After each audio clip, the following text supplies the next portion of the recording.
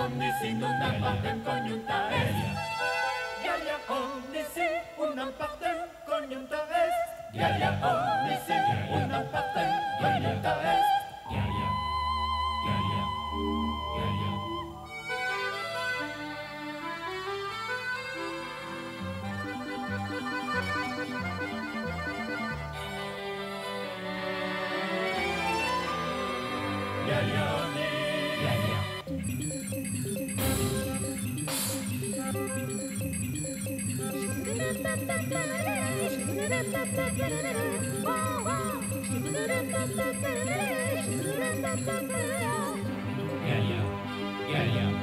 Gallia.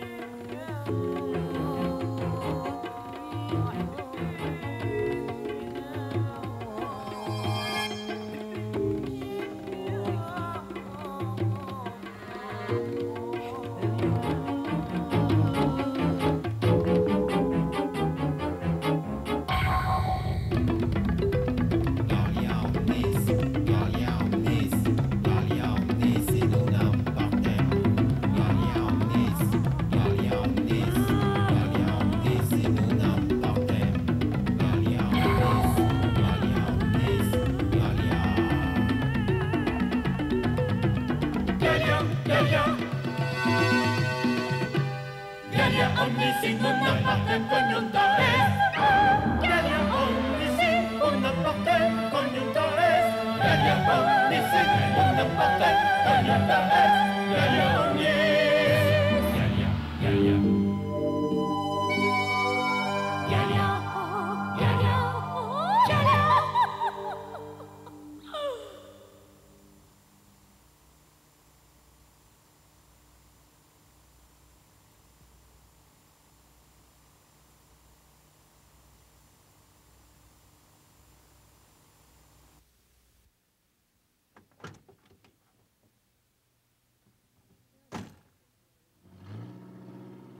Karen Rasmussen's mother was divorced. Karen told me she was sure her mother was sleeping with the Jewel Tea man. She also told me that her mother told her she should get used to sleeping without underwear on. Susie Peterson's parents were never home. She had a million sisters and brothers, and they had a huge house that was run by the older kids. I remember seeing the first man land on the moon at Susie Peterson's house. We really didn't care that much about the man on the moon, but he probably didn't care about us either. Mary Linderholm's parents used to mark the liquor so that when they went out, they could tell if she'd drunk any. But Mary would drink some, and then she'd put water in the bottle up to the mark. Well, one day, Mary told me how upset she was about the attention that they gave to the neighbor girl. She was really sad. She cried. I didn't know what to say. Christine Prescher grew up on a farm. She first had sex in the cornfield when she was 14. She said it hurt. Her father had been having an affair with his secretary for years. And finally, when the youngest kid was almost done with high school, he divorced Christine's mother. She said her mother said that it made her whole body ache. Beth Harding lived in the perfect, happy church family. We all envied her. But years later, Beth told us that her father had had several affairs and that her mother's purpose on earth was to make her husband miserable. I should have guessed. Janice Verhagen's dad was the nicest guy you ever wanted to meet. He had 6 daughters, and they lived in a 2-bedroom apartment in the same building as ours, a 3-flat. I guess that's why I didn't think it was so strange when my sister and I slept on the roll-out couch in the living room. But you'd think that Jerry Verhagen would be mad as hell and drunk all the time with 6 kids to support on a tree-trimmer's salary, but he wasn't. He'd come home, he'd play with them, he'd throw them up in the air, and they'd squeal. And my dad seemed pretty happy with the kids he had, too. But he didn't throw us up in the air. Well, he's blind, so that probably wouldn't have been a good idea. They said that the house we lived in was an old logging house. We were 2 blocks from Half Moon Lake, a man-made lake designed to bring the logs from the Chippewa River to the sawmill. But they closed up the entrance to the flume, and people swim there now. But our house was really weird. There was this door between our apartment and the Verhagens that had been plastered shut. And Janice was my age, and we'd always try to open it or talk through it at night, and it never worked. My brother had his own room upstairs. When you got to the top of the stairs, there was the door to my brother's room, and then 2 other doors that led to the upstairs apartment.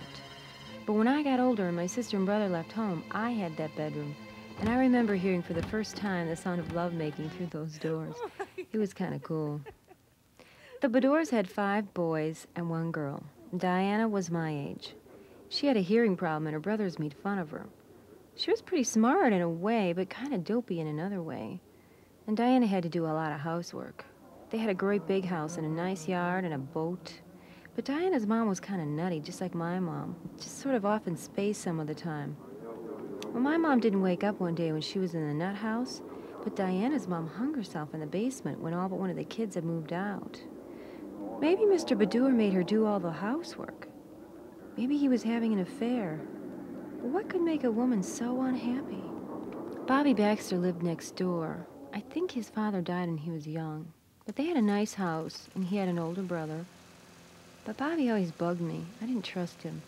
Especially after being sent away to reform school for raping a girl one night. Right outside across the street. I couldn't believe Mary Linderholm wanted to go behind the bushes with him. It was creepy. He called everybody ma'am, even the directory assistant's lady. Nobody did that in Wisconsin. Tony and her 2 brothers moved into our neighborhood when I was in the 3rd grade, I guess. She had a mom and a dad, but I never remember them being home. If they were, they didn't care that we all slept over all the time. Tony was wilder than any of the other girls, and Diana's mother would never let her sleep over. Tony and Mary Anderson arranged for me to kiss my first boy when I was in 4th grade. He was in 6th grade and didn't go to my school. 4th grade boys in my school were stupid. Anyway, they picked this boy because he wore desert boots, which I never understood. This whole setup really embarrassed me, but when we finally actually kissed, it was really fun. But then one Saturday, when we were all over at Tony's, he called me up and told me that he never did like me. It just seemed so silly and so serious. In grade school, the boys hated the girls, and the girls hated the boys. The boys were always beating us up, and you'd fear for your life walking home from school alone. But then, when 6th grade came along, we were matchmaking and kissing in the bushes. Sissy Peterson was the most popular girl in our grade, and I think she started the whole thing. It seems to me our hormones were all sort of trained to follow the command of hers. It's the only explanation for us all changing our desires at the same time. Well, anyway, one would think that Susie would have wanted to kiss the most popular boy, Terry Eaton. But for some reason, she decided she'd rather kiss Mark Washburn. This was the boy who caused our teacher, Mr. Teets, to give our class a cleanliness lesson. And Susie herself admitted that he had trouble wiping his nose. Well, anyway, I ended up delegated to kiss Terry Eaton. Being experienced, I really wanted to tell him that he had a thing or two to learn about kissing. But I could tell he had little desire to be engaged in this activity with me, much less take advice on the subject. I always desperately wanted to kiss Jeff Jackson, but he never wanted to kiss me. He wanted to kiss Laura Morris.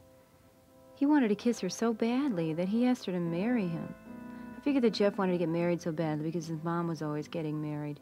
5 times. One time for only 2 weeks. But years later, I did kiss Jeff. I kissed him a lot the night before he went to prison for armed robbery. What a dope. So I asked Jeff why he did that, and he told me that he always wanted to have nice things. And I thought, well, Jeff, we all wanted nice things. None of us had any money, but he sold a good flower. And when we were home, he sold candles. He'd been into Callas, he'd been everywhere he went. He was always trying to sell people candles or some beautiful thing.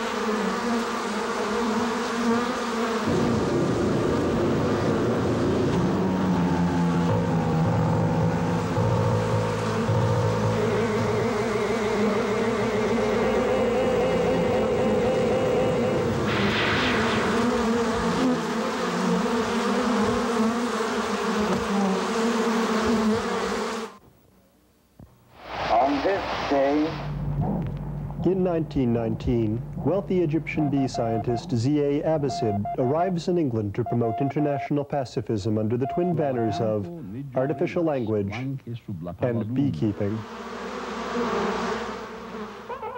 Abbasid meets Moses Spiralim, an experimenter in electromechanical radiovision, who urges Abbasid to investigate connections between radiovision, organic vision, and universal language. He also meets J.C. Maker, also known as Hive Maker, a bee farmer, importer of Dutch bees, jungle explorer, and Arctic cinematographer. In the Antarctic, Abbasid and Hive Maker set up a bee research farm. Abbasid raises rare Mesopotamian bees. He commissions Hive Maker to investigate bee language. Hive Maker instead builds a ghost cinematography machine.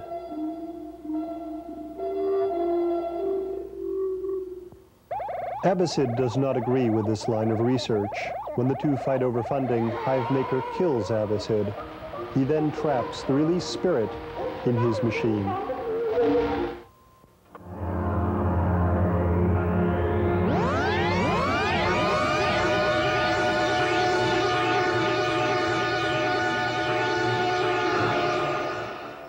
Abbasid grows to become an engineer specializing in military flight simulation systems. He is also a well-known amateur bee researcher, specializing in chemical communication. In 1983, Abbasid is called to a U.S. Army Desert Test Facility to help investigate a UFO base discovered beneath the Carlsbad Caverns. The UFO base is inhabited by a self-sufficient colony of bees. Besides the worker, the drone, and the queen, the colony has a fourth type of bee with a flat imaging head, the television bee.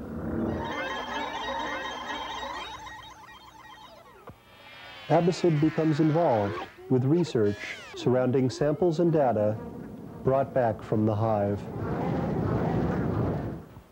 He helps design a hive simulator to train researchers to enter the hive. One morning in the desert, Abbasid has an encounter with a hive UFO and discovers that the Carlsbad base is a dimensional window to Basra, Iraq. Abbasid does not tell the army of his discovery. Instead, he volunteers to become the first human to enter the Carlsbad hive. Transformed to bee size, he is helicoptered to the Carlsbad Caverns.